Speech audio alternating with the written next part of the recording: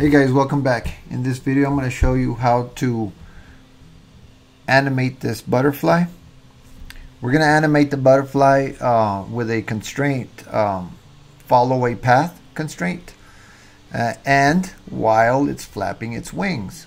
So there's two animations: the actual butterfly going across the screen following a path and the wings flapping. So before we get started, I'd like to go ahead and pause the animation and show you what we've got. This is the body of the butterfly, and we have a path that this butterfly is following. As it moves across the screen, it's going along that path and flapping its wings. The wings are following the body because they are parented, and here they are parented to the body. And also, if you noticed, this butterfly changes color towards the end of the animation. It goes from blue to purple. Pretty cool. And so guys, I saw a comment. I had done a video, this one, animate objects on a path, and I just did this paper airplane flying across the screen, and somebody asked me, can this work on a bird or a butterfly or something that's already moving? And sure it can, and I'm going to show you how to do it on this video. Alright, so let's go ahead and get started. I'm going to go ahead and open the startup file. Here's a startup file. This is a grease pencil object. The wing is a grease pencil object. Show you the mesh. I've got a video showing you how to illustrate. This is the video illustration in Blender.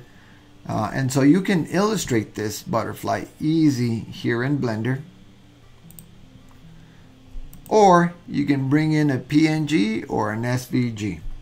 I also have another video showing you how to bring in PNGs or SVGs. Alright, let's go ahead and get started. So the first thing I'd like to do is go ahead and make a duplicate of this wing. Shift D and right click to cancel that movement. So we've got this will be the left wing. Let's name it LT for left, and then let's name this one RT for right. For this one, let's go ahead and get the I'm going to stop this at frame 60, zoom in on the timeline, move it over. For some reason I've got a keyframe here at frame 0 and I don't remember doing it. Anyways, I'm going to move this frame to frame 1. I am at frame 1. I've got the right wing selected. I am going to turn on auto keyframe, and in fact I am going to rotate just a little bit so that I can start this not at 90 degrees, just a little bit open like that. At 1. At frame 3, I am going to bring this wing all the way down. And at frame, not 6, I think it's going to take a little longer for it to get back. At frame 8, I'm going to bring it all the way back, well, almost all the way back. There it is. On the left wing, I'm going to do the same. In fact, I'm going to zoom in a little. I'm going to bring this to frame 1. And I am going to open up that wing just a little bit. Frame 3,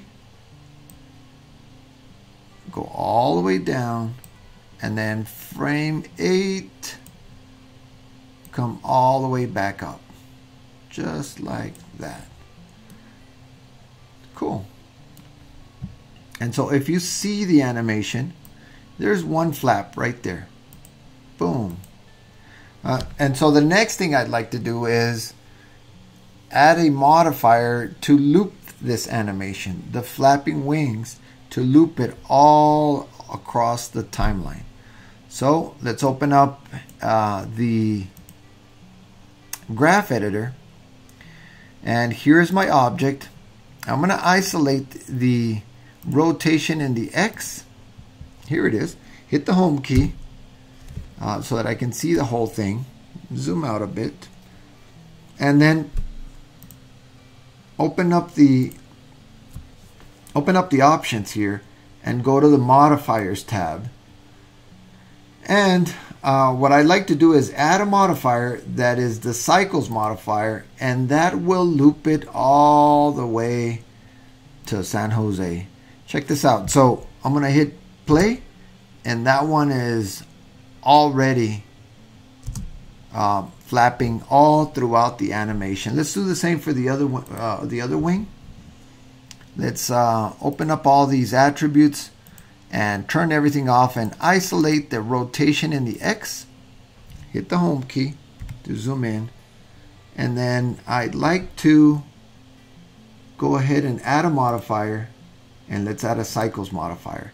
And you can see that this one is a little bit off, but all I have to do is grab that keyframe and push it down and align it to that curve, and then that's it. The wings have been animated throughout the entire timeline, which is 60 frames. Cool. The next thing that we need to do is go ahead and parent them, because right now if you move the body, the wings don't go with it. Undo. And so the next thing is to parent these wings to the body. So what we need to do is select the wing, first the body, and then the wings, and then hit Command P to parent, and then object, set parent to object, and keep transform. And so once you grab that body and you want to move it, the wings will go with it. That's cool. And of course, if it's actually playing, you will see that the wings have been animated to flap all throughout the timeline. Cool. The next step is to create a path. I'm going to hit the 0 to take me to my camera view. Go all the way to the beginning. And I'd like to go ahead and create a path. So I'm going to go to the Add menu. I'm going to go to the Curves and add a Bezier curve. And there's my curve. I'm going to actually move it.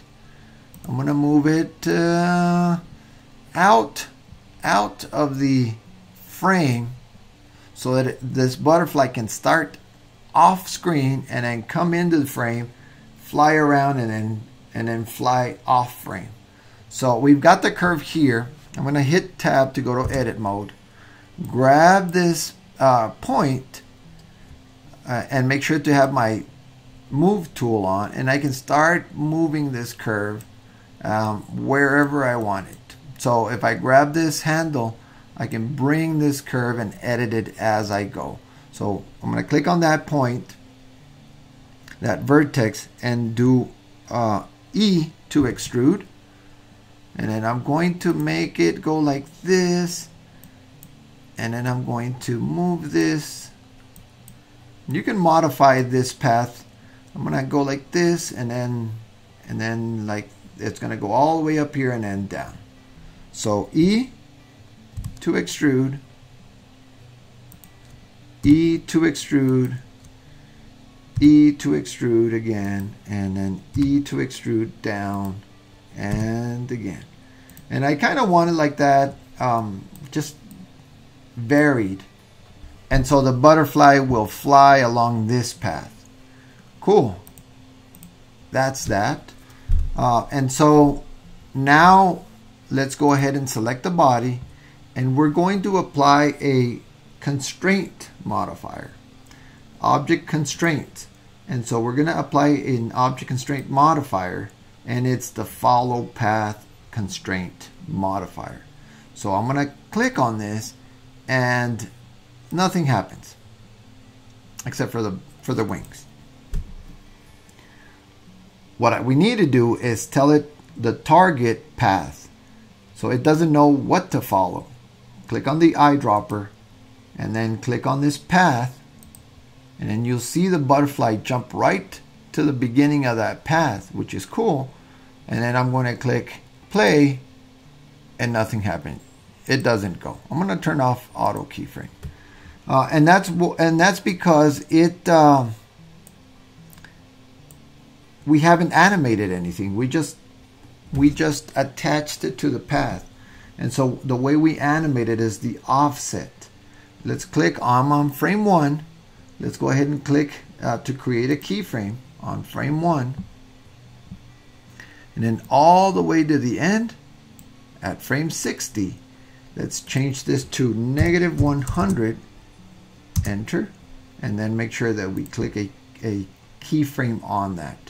So if we go all the way to the beginning and hit play, now it follows that path. Now it does follow that path. And maybe it's a little bit fast.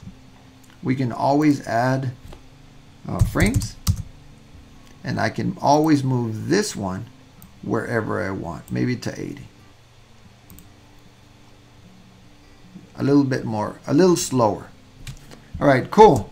And the next step that I'd like to do is add a little bit more realism to this butterfly by adding some movement up and down.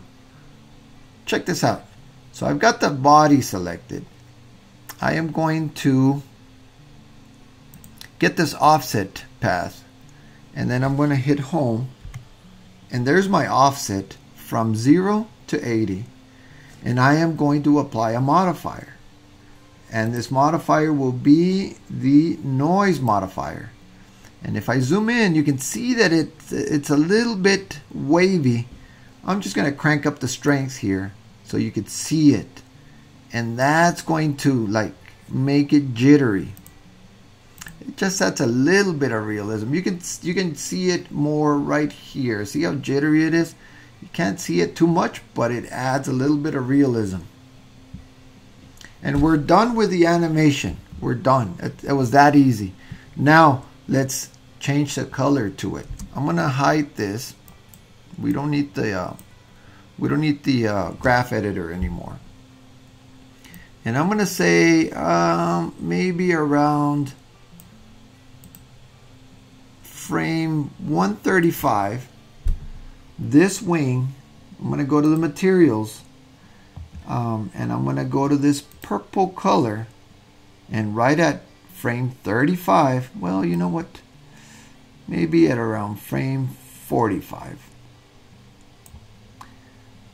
I am going to keyframe this base color. Boom, right there. I'm going to move all the way to the end, about 75, keyframe it, and then change it to a purple. Right there.